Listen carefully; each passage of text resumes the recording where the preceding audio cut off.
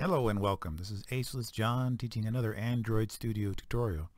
Today I'll be sharing information with you about working with your actual personal Android hardware device by plugging it through a USB cable into your computer, and I'll also be talking about using the Android virtual device manager to create a customized virtual device. I would like for you to start this by pushing play, then launch your emulator. You should only have the one at this point, so we can get that started and going on in the background. And just minimize this. Alright, now that that's started and going, we'll just go back to that later. You will also need a USB cable and your device in order to connect it to this computer. One of the things that many of you are going to have to do is you're going to have to install the Google USB driver. Okay, to do that, we go to the SDK Manager, Appearance and Behavior, System Settings, Android SDK, SDK Tools, and if you'll find it right here, it's not check, and then OK. And this will download the USB drivers, the Google USB drivers. Alright, now notice this path up here. This is the SDK path for your drivers. When you're installing your phone, and if it uses the Google drivers, you can find the drivers here.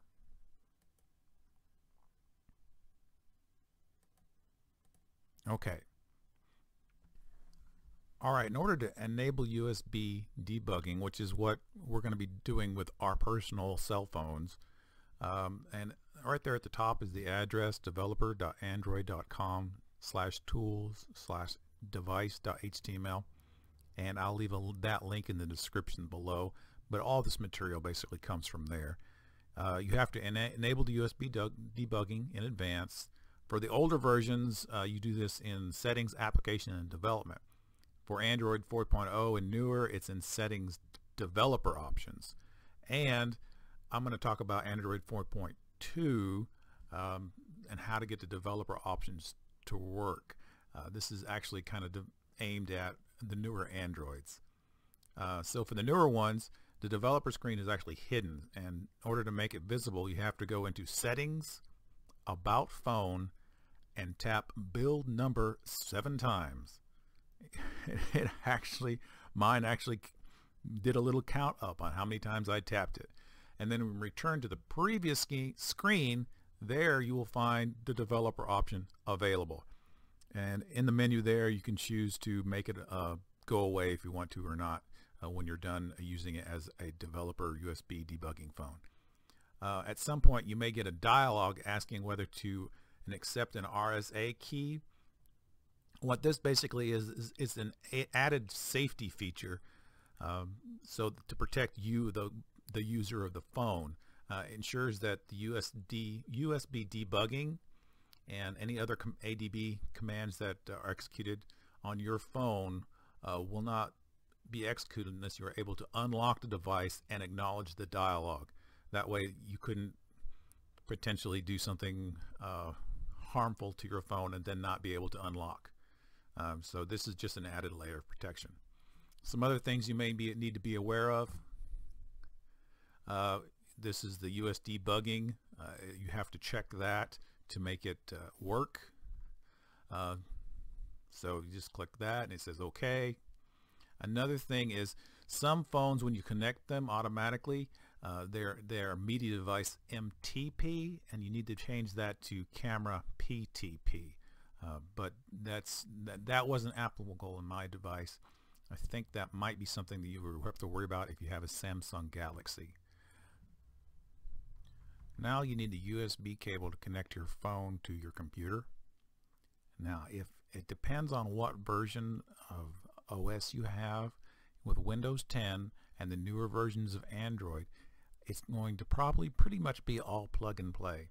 You won't even need to use the Google USB drivers.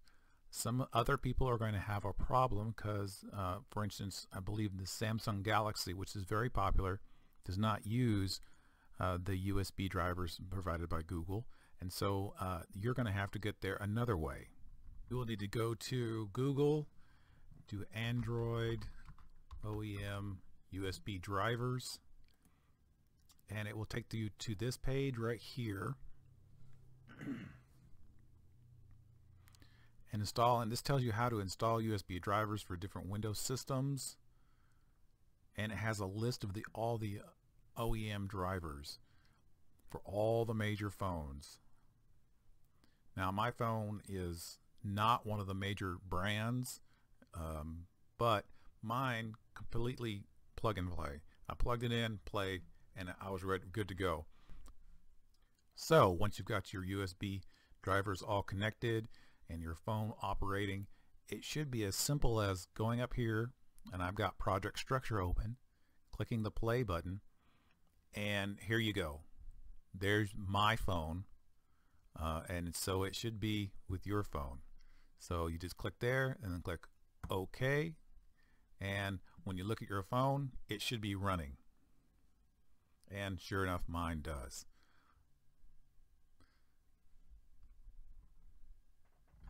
As I mentioned earlier, I was going to show you how to create your own custom virtual devices, and I'm going to do that because I just started this one so you could see it, but it's the default one, the Nexus 5, and it's kind of big, so it fits in the entire screen, and it's kind of ginormous. So what if you wanted to use something like this, a Nexus 5 default, but you wanted it to show up smaller? So what we're going to do is we're going to create a smaller version of the Nexus 5. You go in here to the manager, and I already created one, but we're going to do the whole step all over again. Create virtual device, and you can choose another one if you wish, but I'm going to choose Nexus 5 because we're familiar with the size of the Nexus 5. I'm going to click clone device, because if you change the default values, you're going to mess up your Nexus 5 phone. So you do want to clone the device, create a copy of it, and then I'm going to rename this Nexus 5 example. You can mess with any of these details you want, but I want you, for the purposes of this demonstration, to look at one particular part. So just say OK to this screen, click next. This is fine. Okay, this looks great. Then you can change the orientation that it opens into. It's all great. You can change this. Now this is the part that I want you to look at. When I choose 2 DPI, which is theoretically, DP is the actual pixels, which is a little bit different than DPI, but for the sake of this argument, it's applicable. What it does is this will actually take 1 and take 2 and turn it into 1. So it effectively reduces the size by 50%. When I do it on my machine, I get a terrible graphics glitch. So I'm going to use 4. So theoretically speaking, it should reduce it to maybe 1/4 of the size, but we're going to see it only reduces it to about half, because that's the, anyway, there's a difference between DPI and PX. Finish, saving, and then I'm going to go back and I'm going to run, and I'm going to choose a launch emulator, and I'm going to choose the one I just made, the example. OK, and it's going to start up, and you're going to see it's going to be significantly smaller.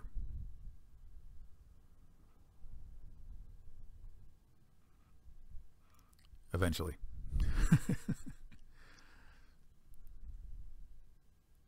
And if you install Genymotion, this is not something that you have to worry about. So it's, I don't know if it's about 1/4 of the size, but it's definitely 1/3 of the size of the original one.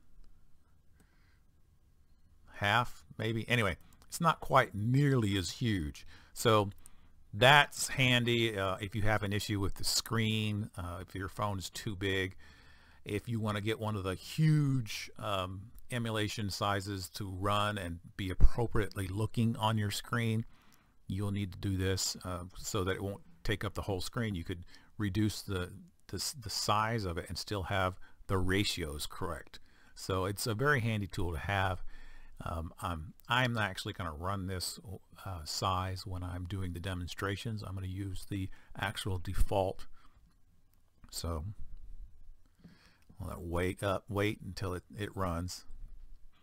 So one of the bad things about this is it takes forever to load up.